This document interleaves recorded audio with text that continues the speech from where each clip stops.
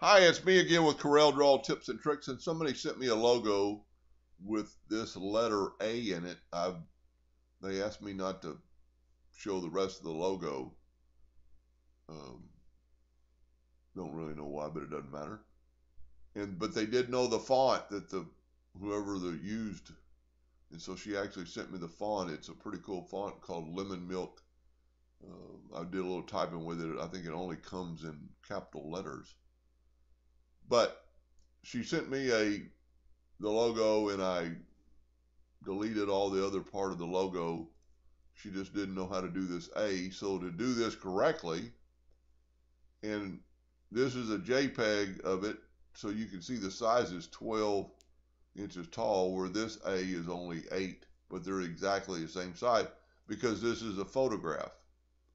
So to do that, I had to bring in A. I'm going to turn it yellow, and I just brought it over and matched it on size because that's going to be pretty important to get the size of this notch correctly.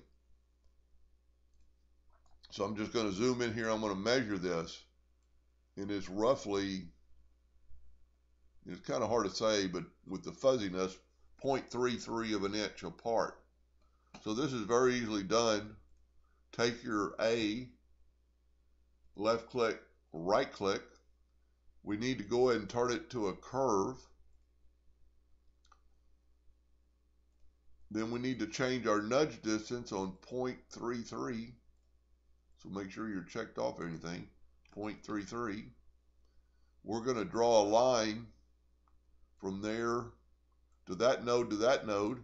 We're going to make a duplicate of that line, Control D, and we're going to nudge it over that 0.33. Now just take your virtual segment delete key and delete these two lines and use your smart fill tool and see what's happened there. This photograph is in the way of us doing this. So let's get this JPEG out of the way. And now let's smart fill it, and you see it fills it in all. Then just take your smart fill away. You can actually delete or just move this out of the way or weld it together, and then you have it done. But those are two identical logos, and I think it's dead on.